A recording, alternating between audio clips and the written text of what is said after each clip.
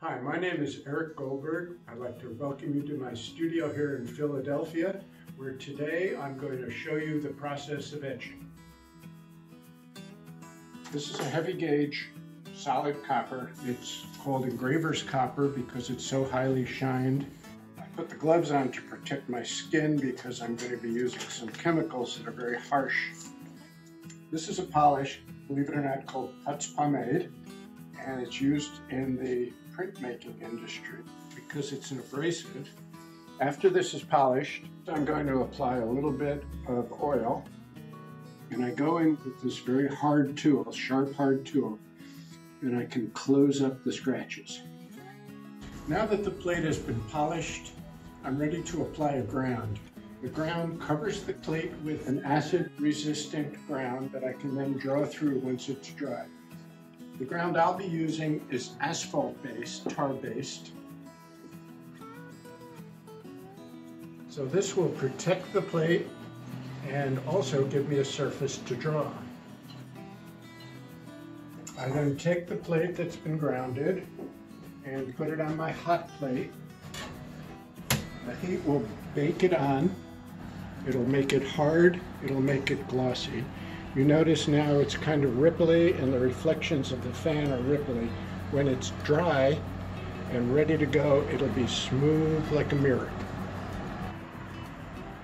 Once the plate has cooled down, I can then start the etching process. You can see that I'm using an etching needle to scratch through the ground and expose the copper. I don't have to stick with my original drawing. I can ad-lib, and this is where the real creative part comes in. This is the original drawing that was made last summer in Dyer Bay, Maine. This is the second stage of the drawing. I redrew it.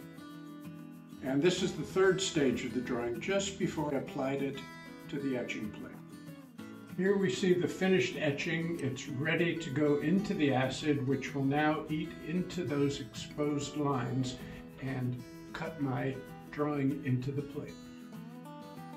What we're going to be doing now is etching the plate. I use the term acid. I used to use hydrochloric acid. I now use ferric chloride, which is a corrosive. It's much more environmentally sound and it's safer for me. The fumes aren't bad and it does a beautiful job of etching. So I'm going to turn my timer on. I'm going to submerge this in the ferric chloride for 30 minutes. Once the 30 minutes has passed, we take the plate out of the ferric chloride, wash it off in the sink, just plain old water.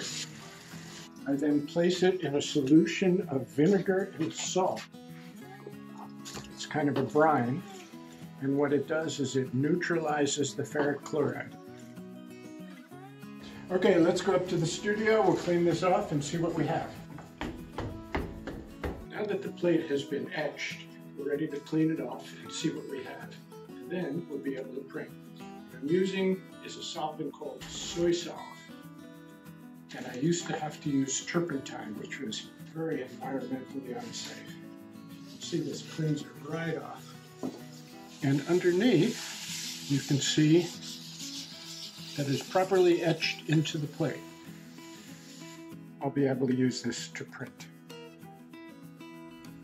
I'm going to begin by heating the copper plate and applying the ink. I'm going in different directions to make sure that the ink goes into the lines, which are also in different directions. Once I get all the ink on it, I can remove the ink off the top surface. You can see that most of the ink stays in the lines.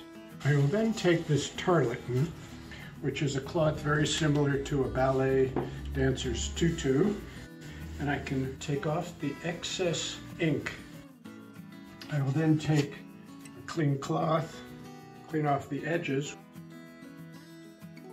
and I'll take another tarlatan, which is newer and cleaner. What I want to do is just take it off the top surface. I don't want to get down into those lines.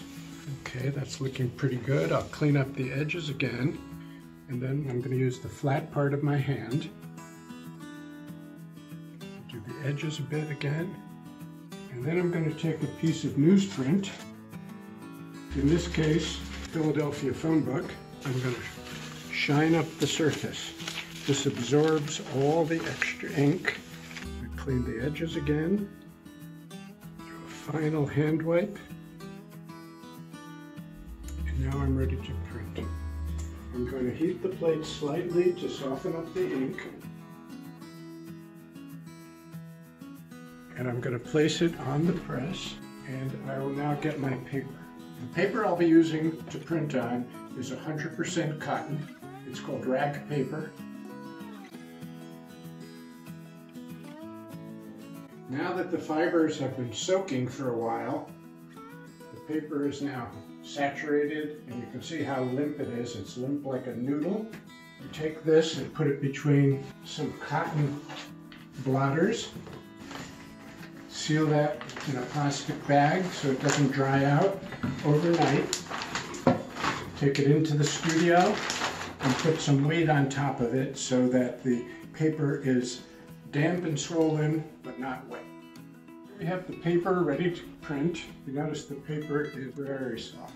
And now I'm going to place the paper on the plate and put the blankets over the plate.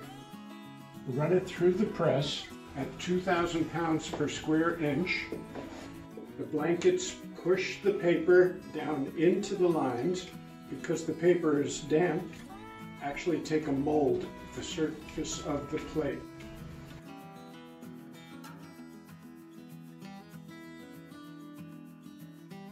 And there's the print. You'll notice it's reversed. What's on the right is on the left, and what's on the left is on the right. In this case, it doesn't matter. If there was lettering, it certainly would matter because it would be a mirror image.